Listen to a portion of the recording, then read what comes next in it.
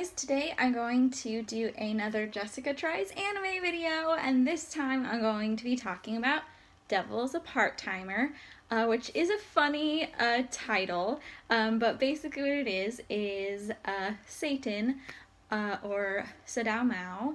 He is basically forced to leave his hell that he kind of rules over and goes to the real world with his general Alciel, and because it's a real world, they're stripped of their magic and they look human and basically are forced to survive in a human world of Japan.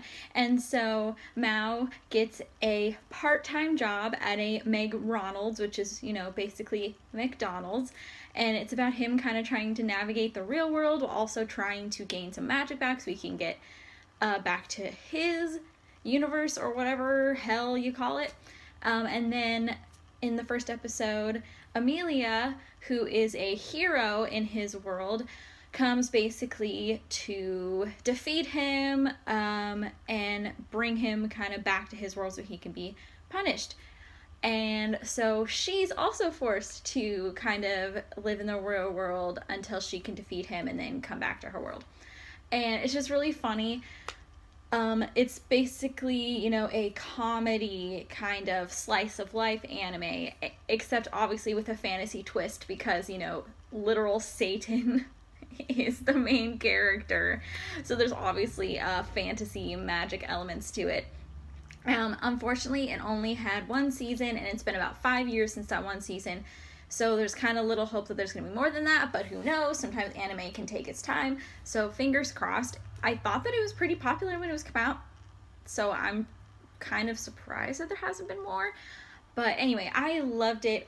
Rick suggested it to me. It was kind of like to take a kind of comedic break from the more emotional stuff I'd been watching, and there was some emotion involved, definitely, but it was definitely on the more comedic side with a little bit of action, and I really, really enjoyed it.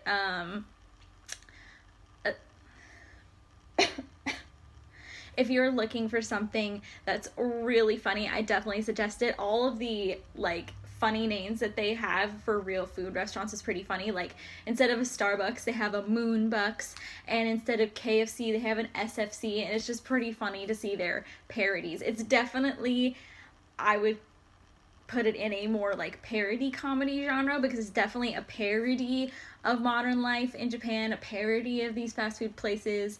It's pretty funny, and honestly, as weird as it sounds, Satan is a great character, and I actually kind of rooted for him to win throughout the show, which is interesting, and he has really great character development. It still feels really weird to say Satan had great character development.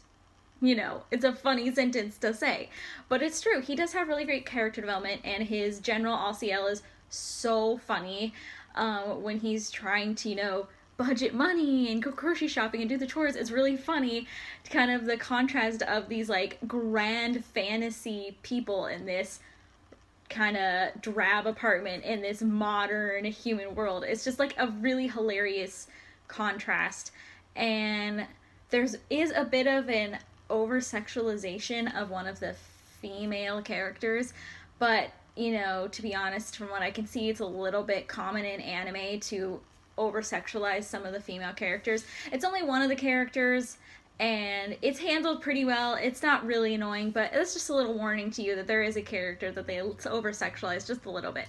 But overall, I really loved it. There's only, like, 13 episodes, I think, and hopefully, fingers crossed, that they're just taking their sweet time to make a good season 2, and that there will be a season 2, because I really enjoyed it, and I thought it was really funny. And it's nice to watch something that's just kind of, like, harmless, funny, fun sometimes. So if you're looking for a bit of a way to escape and a bit of a way to, you know, just laugh and not take something so seriously, then I definitely suggest Devil is a Part-Timer. Now, next week I will be talking about Sword Art Online, which is the anime I've been trying the last week and a half or so, and it has literally become in my top 3 list of favorite shows of all time. So that says a lot. So I will be talking about that next week. But until then, I will see you next weekend.